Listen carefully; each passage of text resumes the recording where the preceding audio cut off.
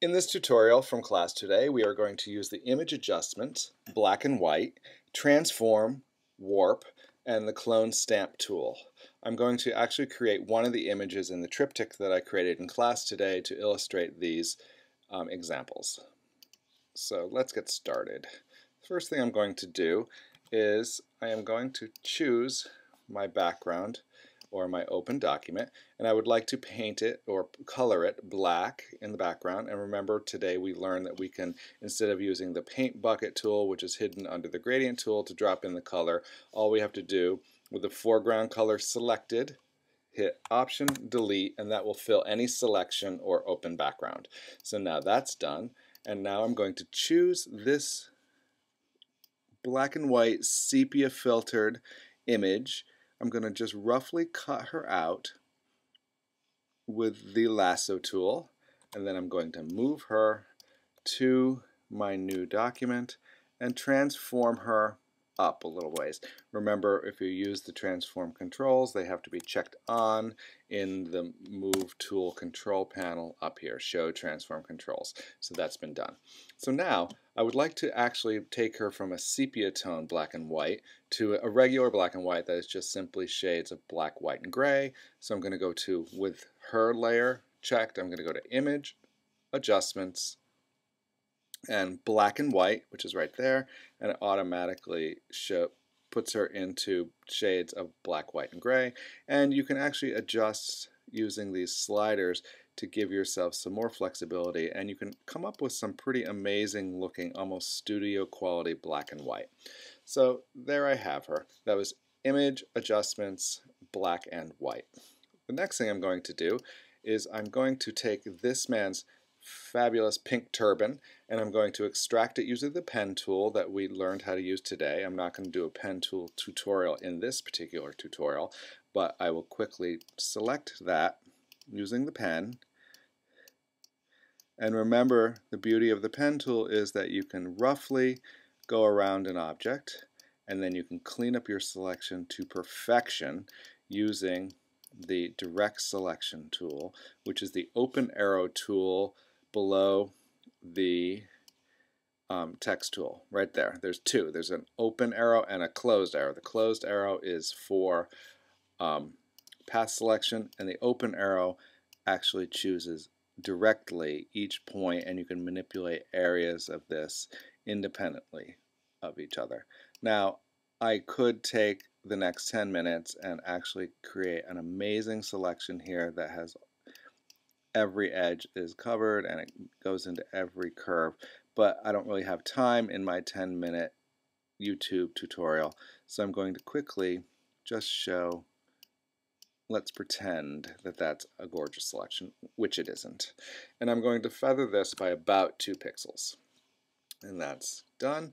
Now I'm going to say OK, and I'm going to move this on top of my girl's head. And you'll notice that his image is taken straight on. The camera is straight on his face here. And this image, she is cheating 3/4. So now I need to actually warp or transform this turban so it looked like it was fitting on her. Remember, anytime you do a transformation, you need to click one of the handles, bringing up the solid line. And in this case, we're going to right click. And if we haven't gone over it before, right clicking on an Apple mouse is as simple as going to the system preferences and setting up your mouse to have a secondary click on the right. So I'm going to right click and choose warp.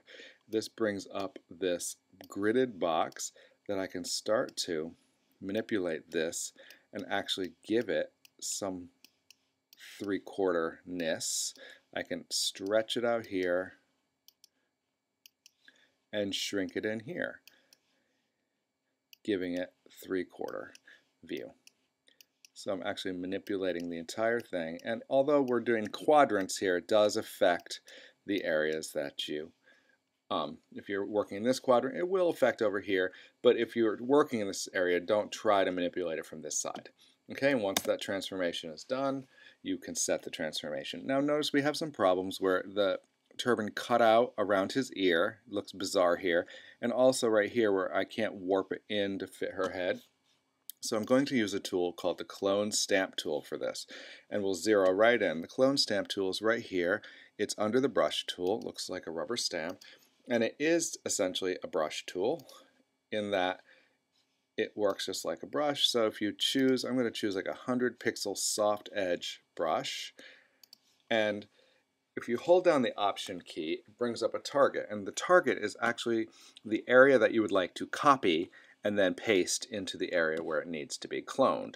So I'm going to target near where I'd like to clone, click.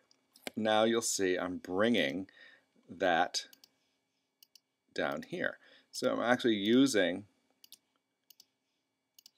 that area and painting it into place down here, and it's fairly convincing. And I'm going to go over here and do the same thing along this area, but I'm going to choose from over here, because although it seems like I could just choose up here, if I choose the area up here where the light is hitting it, it's going to look very strange down here in the shadowed area. So I'm going to choose close to where I'd like to clone and just drag that color into here. And if you get too much in there, don't worry, because we can just backtrack slightly and erase it out of there. So now I'm going to choose my eraser and maybe 50% hardness, nice large eraser. I'm going to softly remove some of that so it sits right up against her, like so.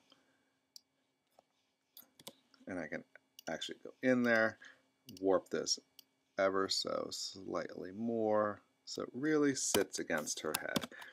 And there we have her turban. Now when this is done, I can go ahead and feather this selection slightly. So I'm going to select Modify, Feather, maybe 5 pixels is fine, Inverse, Delete, Delete, Delete, and there we have it.